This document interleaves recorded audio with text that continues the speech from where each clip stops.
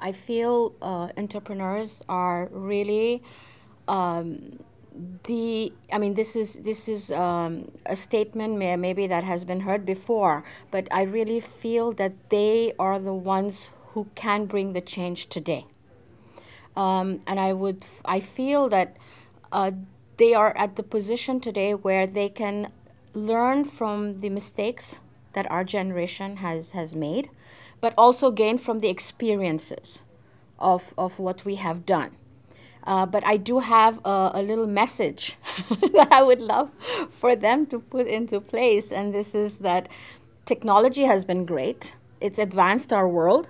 But I would love it if they could bring in some more human touch into the X and Y generation. Because it's great to advance. But I think it's the one drawback, I think, has been just that we need to keep the human touch alive.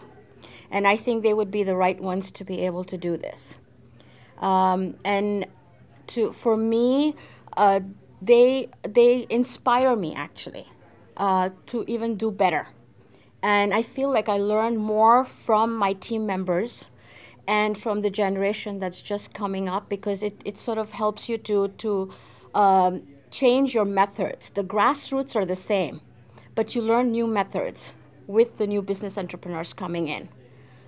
So yes, I totally and truly believe that they are the future, and they're the ones who are going to be the ones who are going to frame this planet. I think my first inspiration, to be very honest, our group and our family, my father, I mean, he's spoken at the UN before.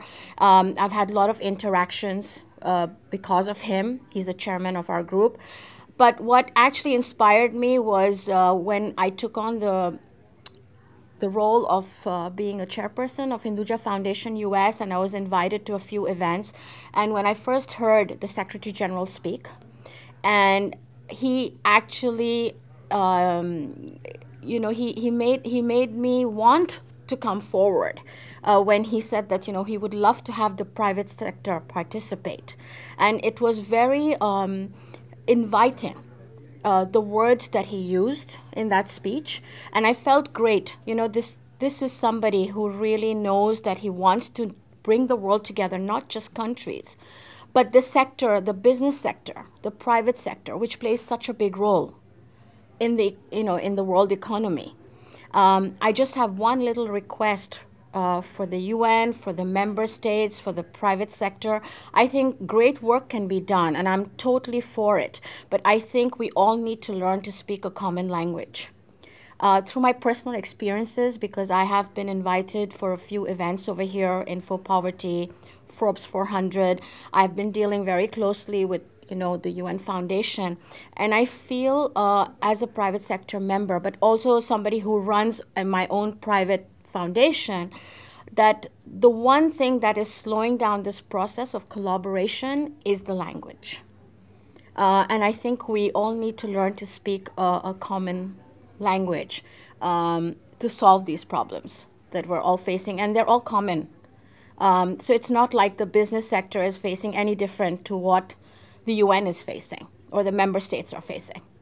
And I would love it if we could all join hands and not duplicate or waste resources. And all this can happen. But I feel the only thing that's a barrier here is not having those red tapes.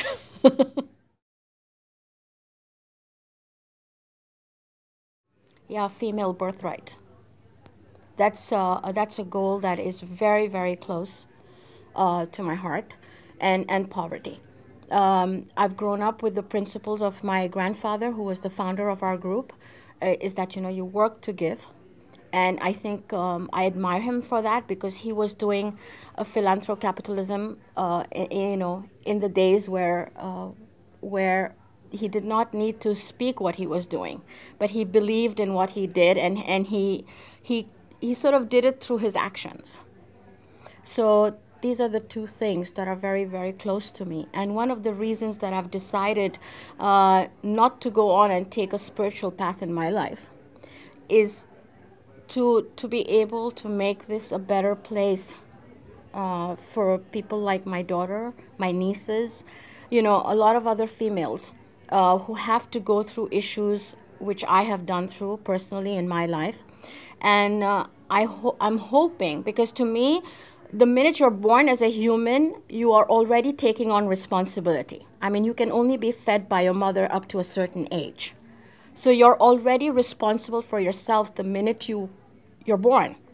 And the other responsibility comes with your role and who you're born as, or where you're born, or which family into. So it's really up to each and every one of us to want to empower ourselves to take on responsibility for that role. And we have a choice.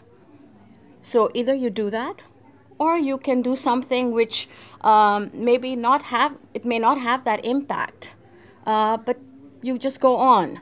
But I've taken a decision that I would like to bring justice to that responsibility that's come on me just by being who I am because of where I was born or who I was born as.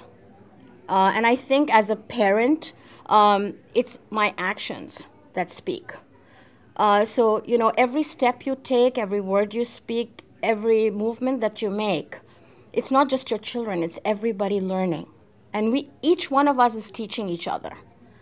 And it's to me, the world and what we're all trying to achieve is one big puzzle. And we're all these little pieces of puzzles that come together. So none of us can, you know, survive without each other.